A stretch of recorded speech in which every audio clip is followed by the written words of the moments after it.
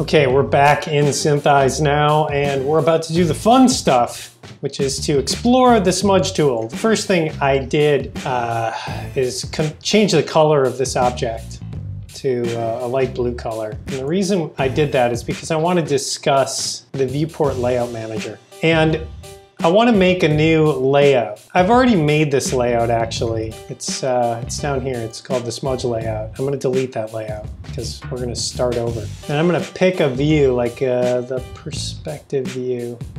Yeah, that's a good one. And duplicate it. And then give it a name, like Smudge, like the one I just deleted. And then I'm going to split this horizontally. I have to select it first. And I'm going to split that view horizontally. That confused me a little bit at first. I thought a horizontal split was going to split it horizontally this way, but it's splitting it against the horizontal axis. It's just a semantics thing you're going to have to get used to. But this is very powerful, the viewport layout manager. So I'm going to go to the front view here, double click on that, and make that a perspective view as well, perspective B. And this save all button is pretty great. Save all layouts for future runs. That'll save this Smudge layout anytime I run SynthEyes in the future now. Hit OK on that. And then I'm going to zoom out a little. I noticed something earlier. My alignment wasn't totally great, and so I want to actually do a little more work on that. Turn off height handles, bring those back. Zoom in very slightly and pan down a little bit. I'm going to hold down the control key. I'm going to rotate this slightly to the right. Take a look again. Really that whole alignment thing was all about just getting a best fit. And so I'm looking and it would be nice if my ears were more like that, like the overhang on my ears was pretty equal, while also getting my eyes to line up. So we just I kind of walked away from that a little too soon. Yeah, that's pretty good, I think. Great. That's I think a best fit. That's as good as it's going to fit. Now we're going to hide those handles and get into the Smudge tool. There are a lot of controls here, a lot of new things going on with the Smudge tool. You've got the Smudge Mesh button. That's the first thing. You've got Softly No and Softly Yes. So with Softly No, you can click and drag on here and drag your brush size up, or you can just put your mouse in the viewport and wheel in and out. Let's also do the same over here. Let's turn the Smudge Mesh tool on in this perspective viewport. So there, with Softly No turned on, middle mouse wheel adjusts the brush size. With Softly Yes, the middle mouse wheel adjusts, oh, it doesn't adjust the brush size anymore. No, it adjusts the range. Let's go back to Softly No for just a second. Back in this viewport. And we're just gonna drag. Hey, that's cool. Look at that.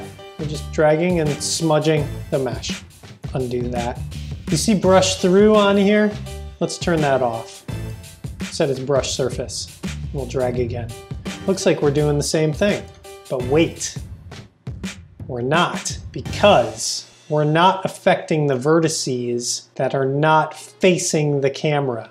So let's undo that again and turn on brush through and drag. Now we can see we're dragging all the way through. That can cause a lot of problems. Be very careful about brush through and brush surface. Let's turn off the handles over here and orbit around. I basically want a different view here than what I'm seeing here so that I can monitor what I'm doing in this viewport. Let's zoom in a little bit and pan down. Now, what's the difference? Softly No and Softly Yes. Like, why would I want one or the other? Softly Yes, if I drag in this viewport. Now you can see everything within the brush is treated as though it is at 100% intensity. So I'm moving everything under the brush at 100%, and the fall off happens outside of the brush. So typically with Softly Yes on, you want a brush size that's very small And remember, the middle mouse wheel with softly S on adjusts the range and not the brush size. So small brush size, so if you click on a vertex, now if you click, drag, and hold down the button, the left mouse button, and wheel with your middle finger on the mouse wheel, you can adjust the fall off. Now what's the difference? Why would I want one and not the other? Well, it's pretty cool because with softly yes on, I can grab my bottom lip here and drag that down and reduce the range and only affect the vertices that are connected to the bottom lip. But we have a problem. If you look in the right-hand viewport, you see with brush through turned on, what's happening underneath my ear there? Let's turn that off and set it to brush surface. There.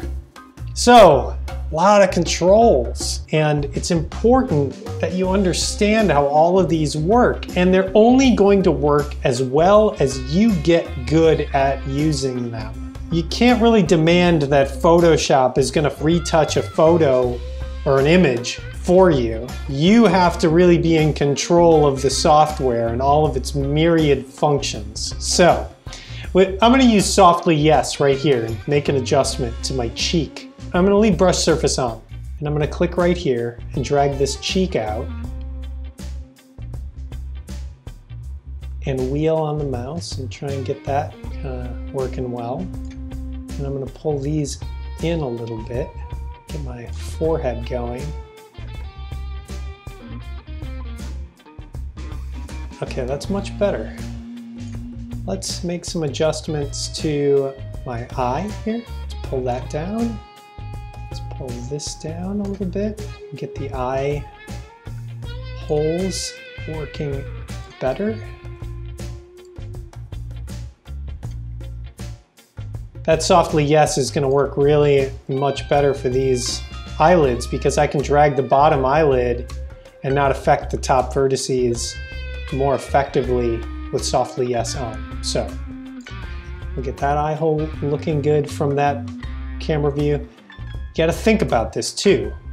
Everything you're doing here, all these smudges that you're going to do from this viewport are all being done perpendicular to the camera.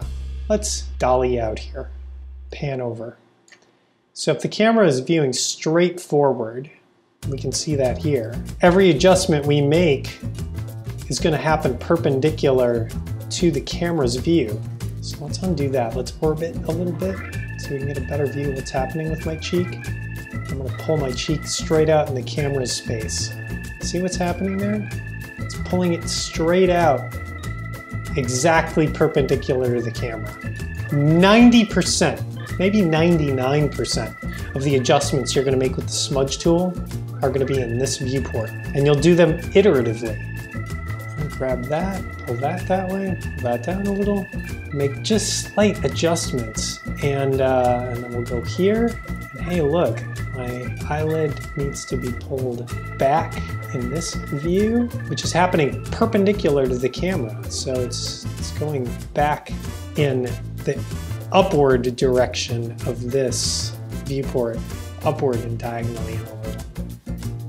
Hey look, my eye looks like it's matching pretty well there. It's matching pretty well there. I probably would do better if this was higher in general because when I'm looking down, it kind of deforms my eye, all the folds of my eyelids so that they come down more. But if you do this iteratively, if you do it a little bit here and a little bit here, eventually with all of your adjustments, you're going to find that every time you make one of these adjustments from each view, it's like Austin Powers in the movie The Spy Who Shagged Me, in his little go-kart, making what should be a 3-point turn, but making like a 75-point turn. That's exactly what we're doing here. So if we make these tiny little adjustments, eventually you're going to find that the eye is going to match really pretty well. Let's bring that up a little. Good enough. Good enough. So like I said, when I'm looking down, it pulls my upper eyebrow, the area of my skin under my eyebrow, pulls it down. I could do some deformation tracking on that and we could capture that, but I don't think we're gonna get that granular. We'll pull that up. I think this might be a good time to start doing a time lapse.